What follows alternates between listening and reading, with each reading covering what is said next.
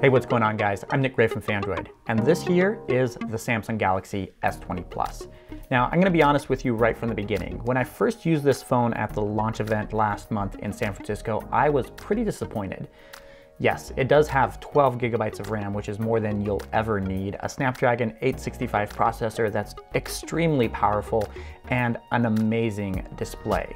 But even when you add up all those things, it still costs $1,200, which makes all of the hardware seem pretty underwhelming, especially when you consider that this isn't the best that Samsung has to offer. If you want that, you're gonna have to shell out an additional $200 for the Galaxy S20 Ultra.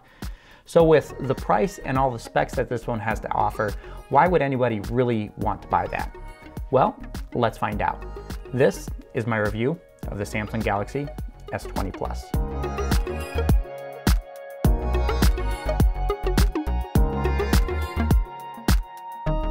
To start things off, I'd like to remind you that the Galaxy S20, the 20 Plus, and the S20 Plus Ultra are pretty much the same device, with really only the cameras, the display sizes, and their batteries really setting them apart from each other.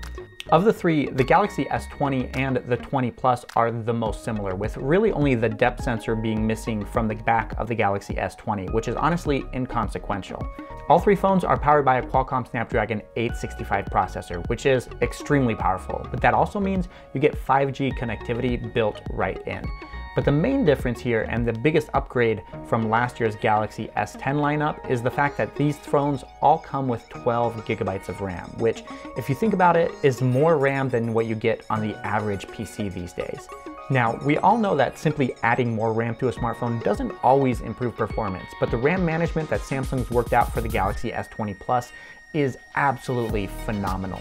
You can literally open at least 24 apps and have them running in the background and then jump back into them whenever you want without any of them having to reload. You could definitely argue that 12 gigabytes of RAM is a bit of overkill, considering that you have to pay a big premium for that just so that you can save a couple seconds throughout the day. But honestly, the experience that this offers is absolutely phenomenal. The only area that Samsung's really skimped out just a little bit is in the storage. You get 128 gigabytes of storage in here, but you should be getting 256 if you're gonna be paying $1,200 for a smartphone. The silver lining though is you still get a micro SD card slot right up here, which means you can expand the storage on your own if you still have a micro SD card that you've been using. As is the case every year, Samsung is among the first to deliver a phone running the latest chipset from Qualcomm. This time around, it's the Snapdragon 865, and as you'd expect, it's fast and more power efficient than the last variant. But while this phone is incredibly fast, you'll still have a hard time feeling the difference between this phone and last year's Galaxy S10 Plus, unless you have the two devices side by side. The real advantage here though is that every phone running a Snapdragon 865 chipset also comes with 5G. We all know that 5G is the future, but outside of a few major cities within the United States, we're still not seeing any of the speed improvements that major US carriers have promised with millimeter wave and low-band deployments. That being said, all the major carriers in the US and across the globe are deploying 5G as fast as they can, so your Galaxy S20 Plus will be ready to go as soon as it's available in your area. One issue with the hardware that I'd like to point out is Samsung's choice to use Qualcomm's ultrasonic fingerprint sensor. While in-display optical fingerprint sensors have gotten a lot faster, larger, and more reliable over the last year and a half, Qualcomm's tech has pretty much stayed the same. I complained about how slow this was on last year's Galaxy S20 Plus, and it doesn't look to have gotten any better on the new device. It only seems to work about 80% of the time, which honestly, in this day and age, is unacceptable. For me, the most disappointing aspect of these two phones comes down to their design and color options. If you're a case user, you can completely disregard this complaint. But that being said, I think Samsung really just phoned it in this time around, especially when you look at their last flagship smartphone, which was the Galaxy Note 10 and its iconic Aura Glow finish. By contrast, the Galaxy S20 lineup is pretty dull and uninspiring. But at least this new design comes with a silver lining. Usually, my #1 complaint with Samsung phones always comes down to the curved display. Despite what you may have heard, Samsung didn't do away with it completely. It's still there, but it's barely noticeable, leading to a lot fewer accidental touches with the side of your hand and a lot less glare along the top and bottom of the screen when you're watching video in landscape. If you're using an older Samsung phone, it may actually be worth upgrading just for this. Okay, so I may be kidding on that front, but the display is still one of the main reasons why you would actually want to upgrade to this phone, and that comes down to its 120Hz refresh rate, making this one of the best displays I've ever used in a smartphone. By default, the 6.7-inch display's Quad HD Plus resolution only delivers a 60Hz refresh rate, but you can bump that up to 120Hz if you're willing to change the resolution to Full HD Plus.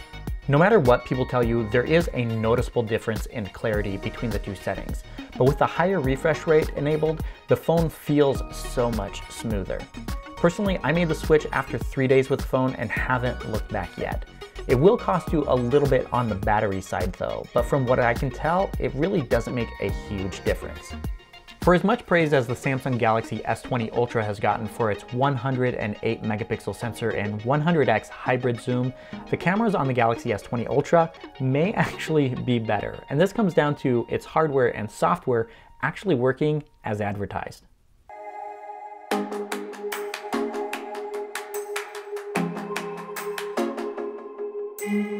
The main camera setup on the back of this phone features 4 sensors, paired with a standard ultra-wide and 3x telephoto sensor, and then a time-of-flight sensor thrown in there for additional depth sensing information for AR effects. The front-facing camera only has a single sensor compared to last year's Galaxy S10 Plus, but it still captures great images nonetheless.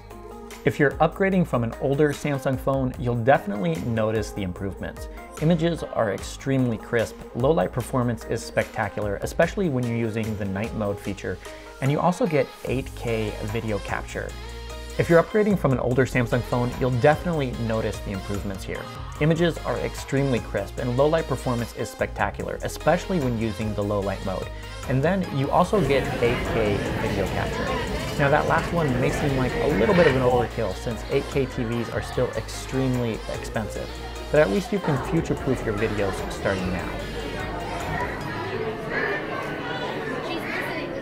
The only downside is that Samsung still does a little bit too much of post-processing on its images, over-smoothing people's faces to get rid of imperfections and overcompensating a little bit too much on HDR photos. The first issue can be toned down just a little bit in the settings, but the only way to remove Samsung's beauty mode completely is by switching to manual mode in the camera app, which is a little bit disappointing. On the software side, all 3 of these phones are running on Samsung's One UI on top of Android 10.